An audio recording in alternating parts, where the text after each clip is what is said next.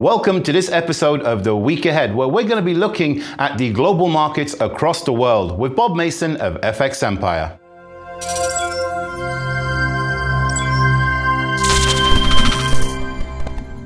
Hello, Bob, and thank you once again for joining us. At first glance, it doesn't seem to be that busy next week, but what's the data telling us for the major currencies next week? It's a relatively busy week ahead, but let's face it, there's one area of focus for the global financial markets, and that's private sector PMI numbers for March. They're due out on Tuesday, so we can expect plenty of market volatility on the day. Obviously, the area of focus will be on the Eurozone and the US. We're going to need to see some pretty impressive numbers to support risk appetite in the US and the Eurozone, and we're not going to get it. If the PMI numbers from the US last week are anything to go by, the Philly Fed and New York Empire State numbers, then it's going to be dire straits for the global financial markets. And it's going to be the first glimpse of what to expect. You know, we saw the numbers out of China last week, industrial production numbers, and they were pretty dire. And we could see similar stuff coming out of the Eurozone and US to the likes of something we've probably not seen before.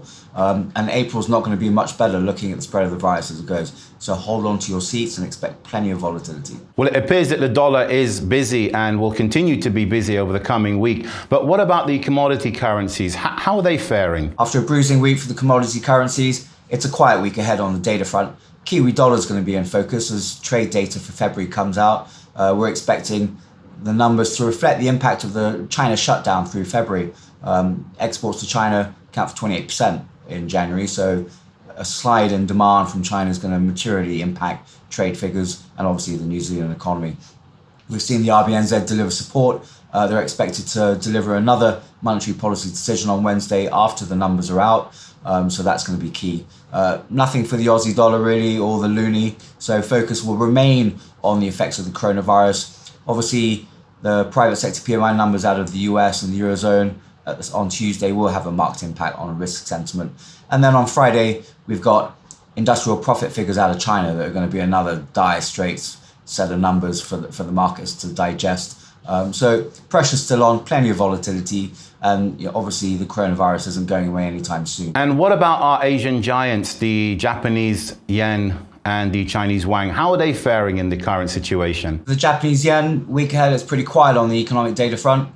Just inflation figures, we're not expecting much influence from that. Obviously, BOJ's in action, they've been providing some support. Is it enough? No, the government's going to need to do some more. Obviously, reverse the sales tax hike. That's assuming that people are even going to go out shopping. So economic doom and gloom for Japan. For the yuan, obviously there's some good news in terms of the fact that the spread of the virus is abating.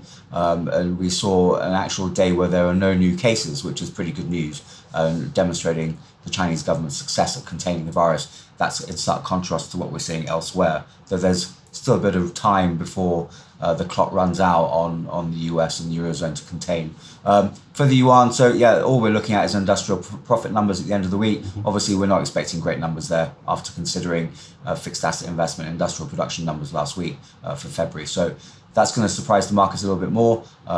So the next real big thing is political tensions between the US and China, which is going to aggravate the markets. And with all sorts flying around at the moment on the global fundamental front, what can you tell us about tensions and trade wars at the moment? Political tensions are rising between the US and China, and it's all about the coronavirus and who did what. Obviously, China's accused the US of creating and delivering the virus to Beijing and obviously the country, and the US are blaming China. Well, that's playground stuff. But there's some implications here. Obviously, if the US look to attempt to prove that it is China that developed it, it's really brought the end of Trump's chances of a second term, unless he does a remarkable turnaround in the coming weeks and contains the virus, which would almost give him the second term on a platter. So yeah, political tensions have been rising, and there's some insensitivities here, and expect the border shutdowns and so on to also impact diplomatic relations and political sentiment globally, really. We could see tensions rise domestically and abroad. So that's going to be something for the markets to consider. And lastly, we can't not mention the coronavirus at the moment. With central banks and governments doing their utmost to keep the market stable, how do you see this playing out in the next week or so? With the coronavirus, it's going to be the main theme again. We're seeing governments and central banks deliver, but really it's now a case of whether measures to contain the virus has been successful, and whether there's a slowdown in the pace of the contraction of the virus across the respective countries. If the continued spread gathers pace, then we're gonna see market risk aversion return. It's not really gone, but at least we've seen the volatility ease a little bit. That's going to mean more stringent containment measures, and that's more doom and gloom for the economy. So respective economies, it's not just the US that are under the hammer yet, it's the EU, the UK, and the world over. So containment measures need to be successful for the markets to begin to be able to lick its wounds. If the spread continues to gather pace, then we're going to expect a marked deterioration in conditions. So that's something to really look out for. And then we're going to look at tensions domestically and overseas between governments and nationalities as well. We're already seeing anti-foreign sentiment build in various countries, and that will continue further should the spread gather pace and the mortality rates rise. And that's never a good thing. National Guard, military and police involvement, things can get quite messy. That really would spell Armageddon, in fact. So we want to avoid that. So a slowdown in the pace would be a positive. Thank you for your input, Bob. A pleasure as always.